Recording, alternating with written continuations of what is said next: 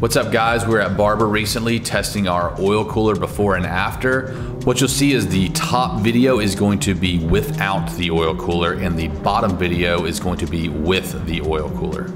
We have done an out lap before both of these runs just to make sure the tire pressures were right and everything was dialed in to make a good run at it. You can see here that without the oil cooler we're already at 244 degrees.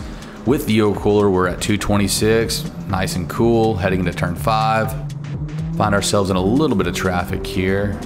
Heading to the museum turn, we're already at 252 degrees without the oil cooler, 230 with the oil cooler. A little bit of traffic ahead here, we'll make quick work of them. What you're gonna find is that the temperature is just gonna steadily keep rising.